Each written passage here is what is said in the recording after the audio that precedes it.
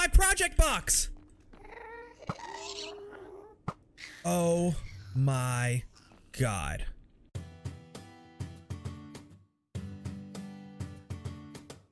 Hello everybody, Prow here, and welcome to another Bedrock Guide episode.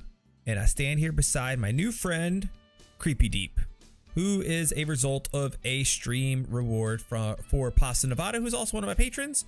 Creepy Deep is going to stay in this jail cell forever. This is the pesky creeper that has been bugging me since the beginning of the season, always trying to blow me up and kill me, and now he is pacified in his cage to remain forever.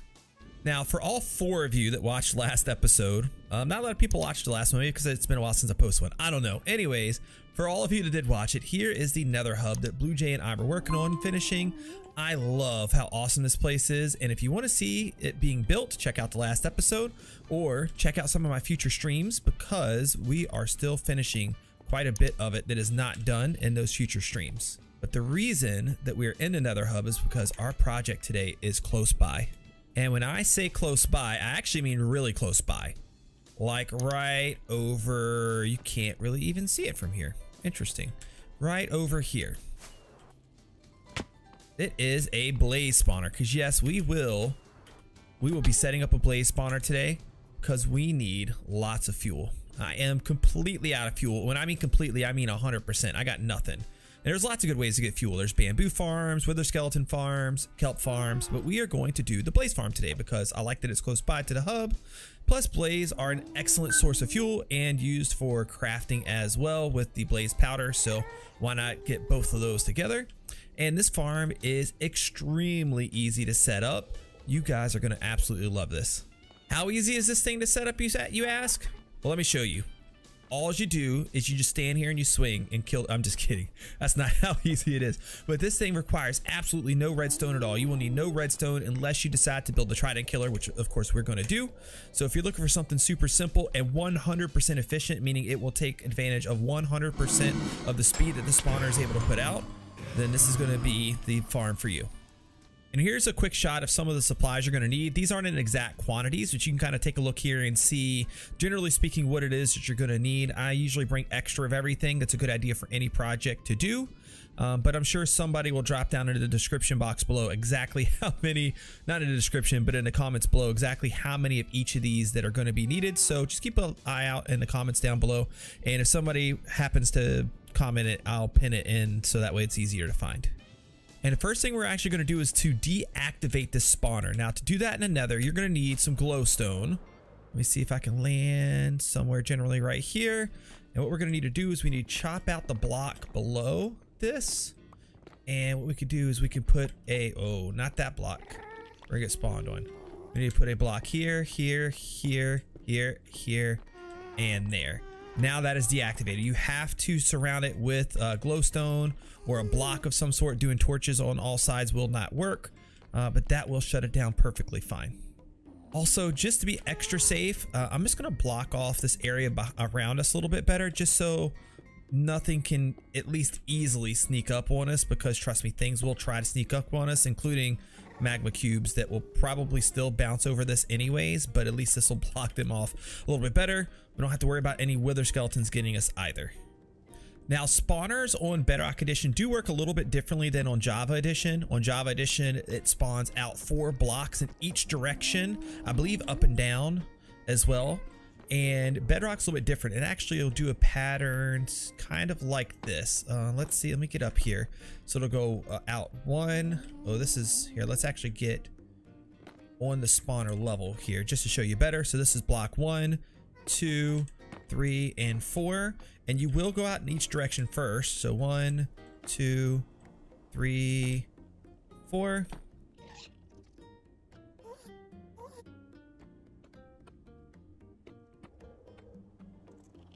But then what it does is it actually connects in diagonally. So that right there, that right there, and that right there.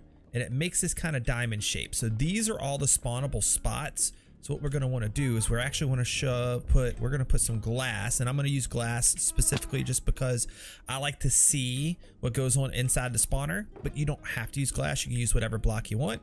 What We're gonna go ahead and we're gonna outline this thing in glass. 1, 2, 3, 4. So on that 5th block out here, this is going to trap in all of our spawnable spaces. That way these guys will only spawn in the spots that we need. And we're gonna do just like that, and we're gonna connect up all sides. You'll see what it looks like in just a second. Now also for spawners, these guys, oh gosh. No!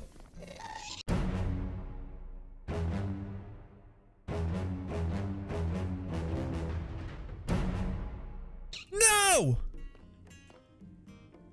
My project box!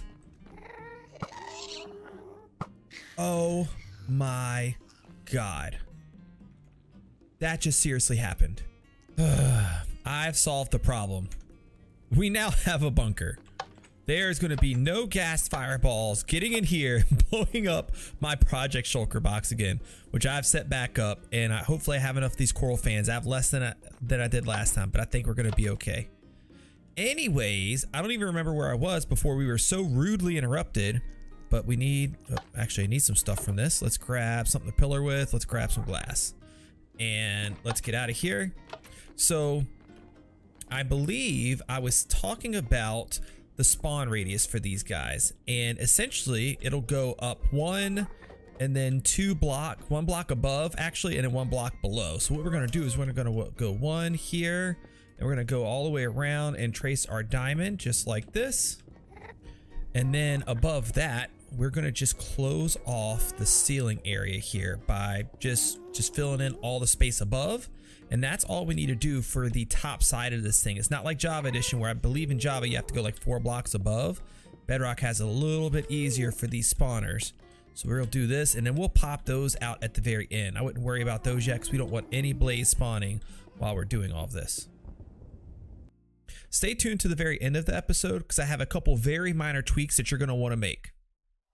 Now the next part is we need to go 7 blocks below the spawner level. So I'm going to dig this platform down a little bit and just make a like safer platform area for us to stand on. And we'll have our 7 blocks down. And then after we reach that 7th block, that's when we're going to start funneling this thing into a center point. All right, funnel here is finished, or the top part of it anyways. And now we actually need, oh, hello. Don't shoot me. So now we actually need to start funneling it in. So to do that, what I'm going to do is I'm just going to place a temporary block on each of these for just a moment. We'll be able to knock these out after.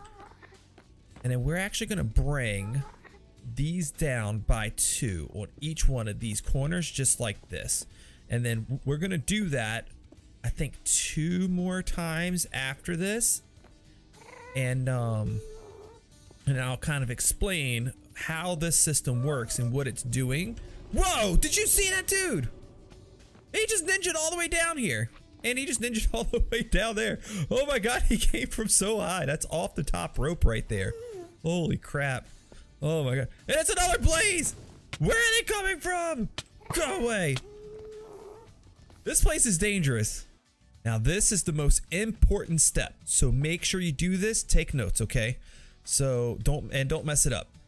Look down below the video and click the like button, and then show that subscribe button a little bit of love. Give it a little bit of a tap, because video analytics show me that 60 to 70% of you are not subscribed to the channel right now. So if you enjoy the videos, that's the easiest way and the best way to support me. I won't even charge anything for it. It's free. Just click the subscribe button. And now we're going to do the same thing again. Step it down another time, and there we go. And then I think we need to do it like 1 more solid time, and then we're gonna have the kind of like funky one after this. Let me dig down a little bit further to get us some space to work.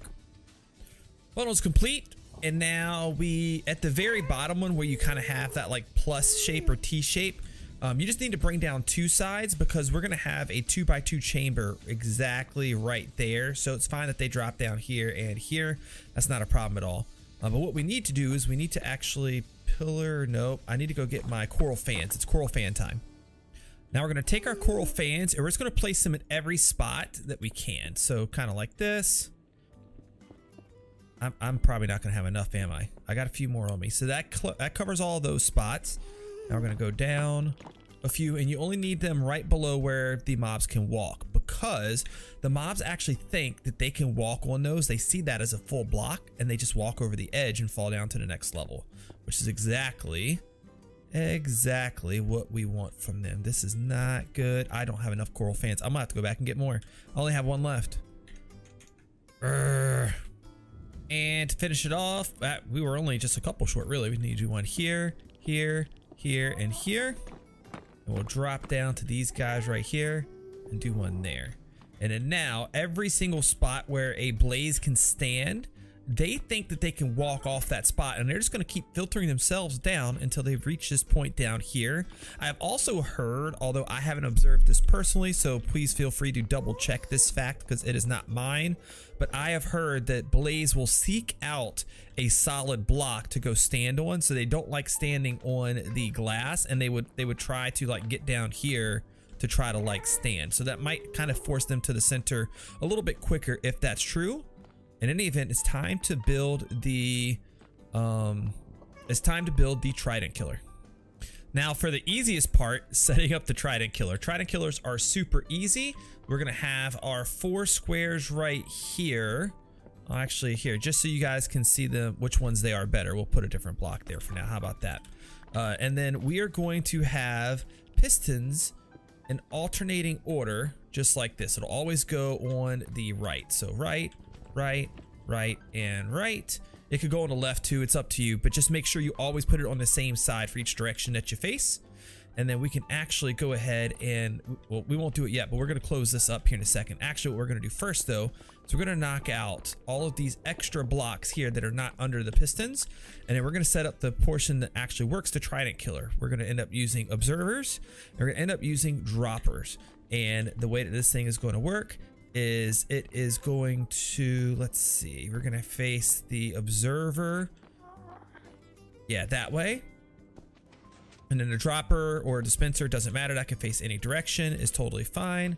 We'll face him there, face him there, face it there, face it there, and then once I put in these last 2, you will see we get that repeating motion. And it's a little annoying, it's a little loud. Maybe, should I, yeah, let's swap that out for powered rails. I hadn't thought about that, but we'll use powered rails instead. Powered rails will work the same way. You could use redstone dust too, but the problem with using redstone dust is it's a little bit slower, which is actually not a problem for this farm. So if you want to use the redstone dust, by all means, go ahead and do it. There we go. No sound except for the pistons now. This is a lot less obnoxious. And then what we can do here is, how about, let's go ahead and let's block off all of these sides and the corners here like this. And then let's go ahead and let's throw our glass in. We want to throw the glass in any lower? We'll throw the glass in on this level like this. How about that? I think that'll look good. Then we can see inside the farm. I'm always like hiding the corner or filling in the corners too. That way the mobs can't glitch out. And actually, we're going to put a floor in here now. And if you'd like to be able to turn this thing off, which is probably a good idea, just throw a block either on like the corner right here or on the floor in either one of these spots. Anywhere where it would be touching a rail, we'll just put one right here. And then boom, that turns it off. Actually, I don't want it to be the one that's right in front right there. I don't know why, but I just don't. So we'll put it right here. And that takes care of that. And then also, I think I would like a block. No, let's put we're gonna put a slab right here, a top slab. We're gonna knock this out like this, and then we'll put a couple of trap doors here, and then that will be the way that we both get experience points out of the system, and it'll actually make the blaze think that they can pathfind to us, because when they see these trap doors, they're not gonna think that, or I guess they're not gonna know. Did I not grab the trap doors? I have to go grab the trap doors. They're not far away. It will, and I need to have access to a crafting bench too. I'll be right back. There we go. So now we got a half slab here. That'll allow the experience points to come in from underneath. We got these guys right here. It will actually make the blaze think they can pathfind to me. And we have trapped a magma cube pet in here for some odd reason. Now I got to show you guys actually how we're going to set up the floor. And actually, I think to do that, I'm gonna let myself in here. We're gonna knock out these blocks right here for just a couple moments, and these blocks right here, and then we're gonna set up a system to catch items right in here. I have knocked down 1, 2, 3 blocks down into the floor, And we're gonna go ahead and send our items in this direction because we do have like some land over there. So depending on how far out we go, that should work. So I'm gonna click the hopper on the side right here. I'm gonna hold down the shift button and click a hopper into that, and into that. So now all items will go exactly right there to that hopper. And then what we can do is we need to take our fences here, because this is going to help us align our hopper minecart. We're going to put a hopper minecart right there, and that hopper minecart is going to suck up all items. Please don't be lava under this. Whew, I was a little scared. I don't know why I even did that. And we can take a rail, and actually let's craft our hopper minecart. Let's put our rail here. Let's put our hopper minecart here. Let's push him forward a little bit. Knock the rail out. Push it over just to sit somehow in the center. Like that should be perfectly fine.